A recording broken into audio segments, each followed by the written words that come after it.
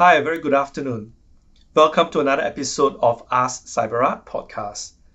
Today, we are very fortunate to have Mr. Tal Kendall, our product manager for our newly launched product, Cloud Entitlement Manager, to join us in this podcast. Hi, Tal. For customers and partners who are not familiar with you, would you like to do a quick introduction? Good afternoon, Jack, and thanks very much for this opportunity. So I've been with CyberArk for the past 4 years, joined CyberArk into product management. And 2 years ago, we opened up CyberArk Innovation Labs, right on the side of CyberArk Research Labs, where I act as the Innovation Business Director in general, and in specific as the product manager for newly project that we incubate within Innovation Labs. Thanks, Tal. So first of all, congratulations once again for the successful launch of our Cloud Entitlement Manager. For short, we're just going to call it CEM. And would you be able to share, a quick backstory around CEM, right? How did we come about CEM, and how long did it take us, and what exciting story do you have behind this new product? Yeah, sure. So Cloud Entitlements Manager was started as an out of a research of one of our top researchers in research labs, Asaf Hecht, who is a team leader over there.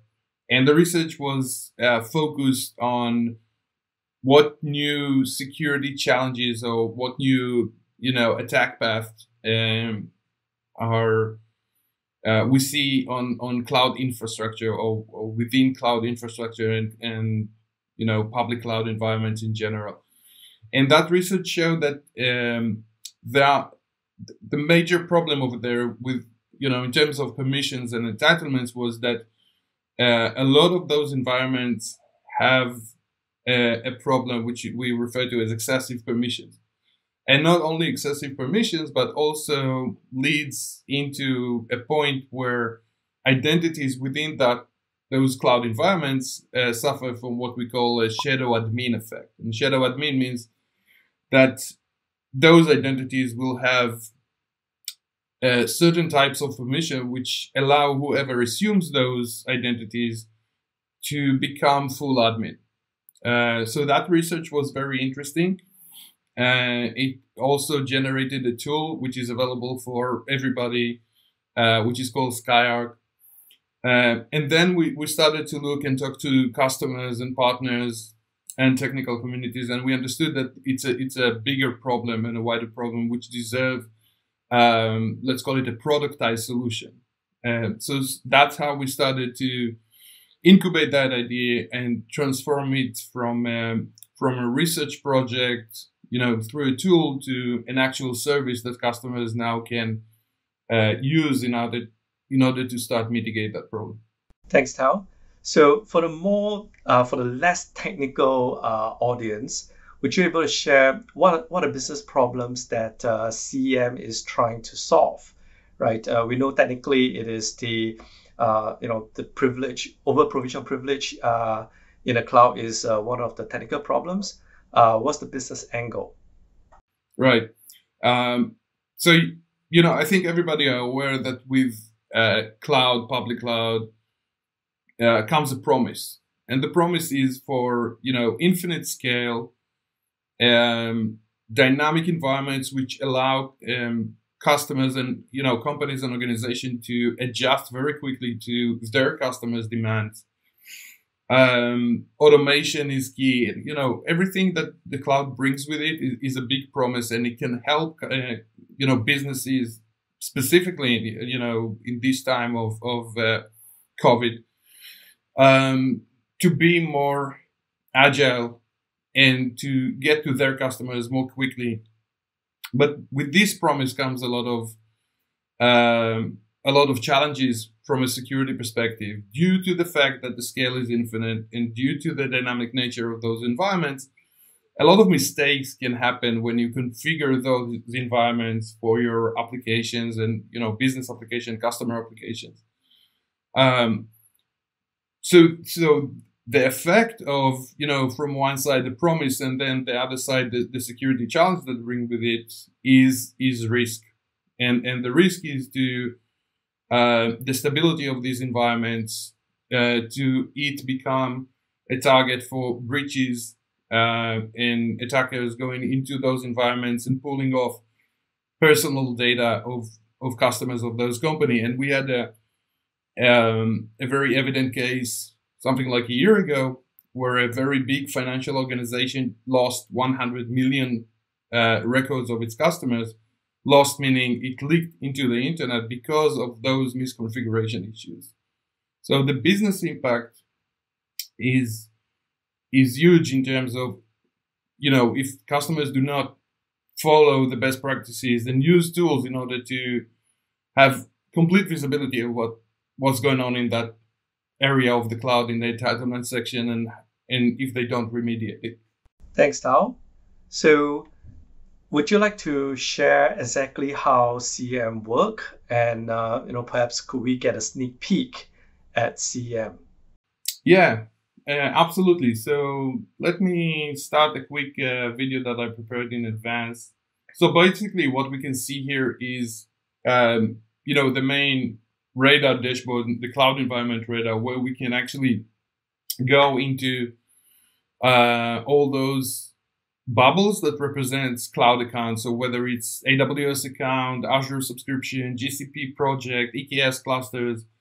And when we drill into those accounts, we can actually see in a very clear way what is the exposure of each cloud entity. And when we say cloud entity, we mean the users, the groups, the roles, the service accounts, all those that exist in the identity and access management service. In this example, you can see a user which have access to S3 bucket. And what we provide in terms of the data that we provide a clear view of what are the unused permissions for this specific user in that environment, in the AWS account. And unused permissions is the problem, because if the permission is not used or entitlements are not used, why it's there? And the goal of this solution is to help the customers to achieve least privilege and least privilege policy for all the different entities. So we can at first show exactly what's being used, what's not being used, calculate it into exposure level, which is basically the risk, show the activity. And what you see here is an AWS example, but we do that for GCP, EKS, and more. The second part is actually to remediate the situation. So excessive permissions can be removed. And we do that by providing the actual policy that is needed. So the customer doesn't have to figure out, okay, those permissions were not used, what should I do with it? We actually provide the specific, not just recommendation, but also remediation policy. And as I said, we can do it for all the supported platform currently. Other elements that exist there is, of course, in the first phase of integration with Privilege Cloud, our privileged access security offering, and webhooks, as an example, are just a way to alert and push information that we think is critical, like a new shadow admin detected or exposure level increased. And that, as a whole, we think provide the clear visibility that customers need in those environments, and the way to remediate, whether it's taking the policy from Cloud Entitlements Manager manually or automatically if you want to do it through API or webhooks. Thanks, Tao. So would you like to share, right, what are the key value propositions for CEM to our customers? And what other business benefits do they get with CEM? Yeah, absolutely. So I think the first and foremost is saving time.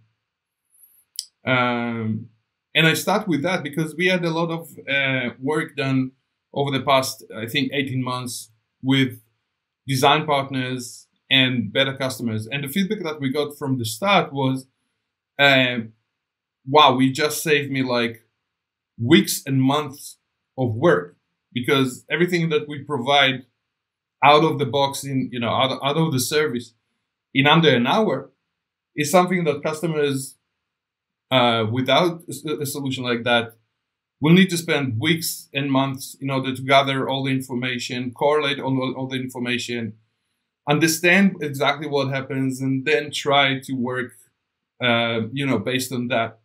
So we heard that from consultants, from advisories, from the IEM teams and the security teams within organizations, that in order to start even thinking about the problem, they will need to start, a manual process that will take weeks and months and will be as accurate as the first day they started, With that, we actually can do that in under an hour. And so that's the main, I think the first, not the main, but the first business value. Get your visibility, in minutes, continuously get a remediation policy. And, now they can keep the pace of the developers and operations teams that are taking advantage of those environments, and, do not leave risk or security behind. So that's, I think, the first value that customers can get from that. The other one, of course, is related to the actual thing itself. Unused permissions will be used sometime. And they will be used by either malicious insiders or by external attackers. It can be, on a malicious intent or by mistake, misconfiguration, stuff happens. So with this solution with Cloud Entitlements Manager, we provide them a way to stay on top of that and make sure that least privilege is enforced on those environments. Thanks, Tao. So I know we probably had some early adopters and beta customers. Would you like to share some of their experience and feedback? For this specific project or product, we started early first with the problem validation.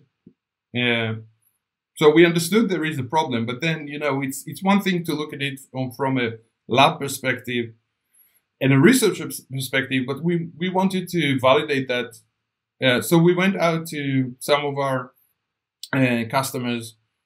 I think we talked to tens of customers in order to validate the problem. So this is what we see in the research lab. Do you see that same problem in your environment?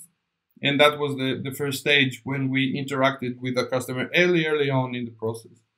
The second engagement with design partners was all around the concept validation. So we moved forward when we understood the problem is real, and then we started, building the concept, trying to understand what's going to look like in 12 months. And then we went back to the same design partners and others and said, okay, this is how we think to solve the problem. What do you think about that? And the reactions were immediately, wow, can I have it now? Like, no, not yet. We're not ready. But how do you like the concept? And those were pretty much the responses that we get. Yes, I definitely need this now in order to start, again, getting on top of what's happening in those environments. And those people were, again, the identity and access manager admins, the cloud security architects, and the security teams, right? So that was the second phase of the concept validation. And then when we were ready with a beta phase or even an alpha phase, we just went again outside to our customers and partners and our technical partners, our strategic partners. And we said, give it a test. It's ready for your testing. And the feedback over there was consistent with the ones that we heard. Of course, different customers will like different things, and we need to prioritize, and we need to think about, what's the benefit for as much customers as possible.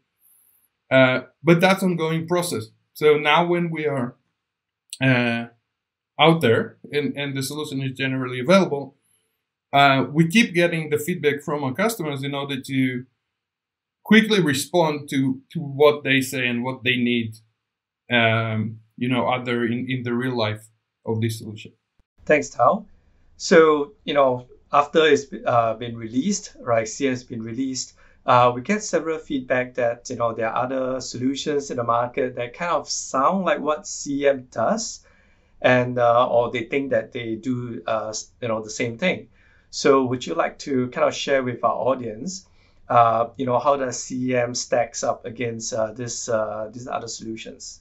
There are other solutions out there, of course. I think it's important to understand where we are coming from and what would this solution provide for customers, not just by being Cloud Entitlements Manager, but being CyberArk Cloud Entitlements Manager. And so we're not a startup. We have a vast portfolio, and we are looking at identity security, from the identity provisioning and lifecycle all the way to protecting the most sensitive secrets and applications and targets on your environment, regardless if it's on-prem, in the cloud, or hybrid environments. So that's what CyberArk does. And Cloud Entitlements Manager is part of it, not by, just the integration with Privileged Cloud or with the Privileged Access Security solution, but also in the deep understanding that goes beneath it about what is privilege identity, what is privilege access, what is access in general, what it means to have entitlements that allow you to go to different services. All that wisdom and knowledge goes into Cloud Entitlement Manager. So that's, I won't call it a differentiator, but that's who we are and that's what we do. Aside from that, there is a whole area of configuration security, let's call it. And I think in the market it refers to as cloud security posture management, where you can find, other big players that are solving the problem of the network issues within cloud environments, the configuration issues, all those different elements, and there are, tens of thousands of different elements in the configuration of a cloud environment. And they do a pretty good job over there, which we don't. What we bring to the table is really looking at the identity level, currently at the identity within identity and access management, moving forward also the federated identities and other type of identities that access the cloud. And with our solution, and again, with our background and knowledge, we are able to help customers move towards this privilege, which is what we believe is needed in terms of security of entitlements and permissions. So I think a combination of those two areas, from one side, the security configuration management, from the other side, entitlements manager, is something that customers can benefit from, not necessarily choosing one or the other, but it does combine and it does bring add value to both areas if you look at the problem holistically. Thanks, Tao. So if a customer or partner is interested, how do they get started with CEM? Yeah, so it's a very good question. With Cloud Entitlements Manager, since it solves the problem, for public cloud environments, as I said, AWS, Azure, GCP, and EKS as the Kubernetes management service in AWS. Since it fits into those environments, we thought that first of all, it should be a software as a service solution, and second, it's really a self-service solution. So you can actually go to cyberark.com and go to the product page, Cloud Entitlements Manager, and you'll have a free trial. And free trial means that you have 30 days and you can, take a test on all the features within the service.